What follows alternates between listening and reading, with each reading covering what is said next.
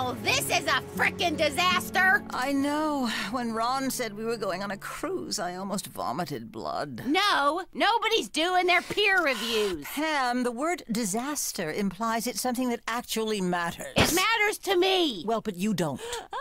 Well, then maybe instead of doing my job, I'll go hang out in Vermont with Luke Troy and all the other assholes. What? Oops. Trace Sterling's phone and scramble every available field agent. I want them all converging on his location. They kinda already are. There's only like 2 of them. So why are these damn peer reviews so hard? Only like 10 people working this whole goddamn chicken shit outfit. Sorry. Oh, don't be. It is a chicken shit outfit.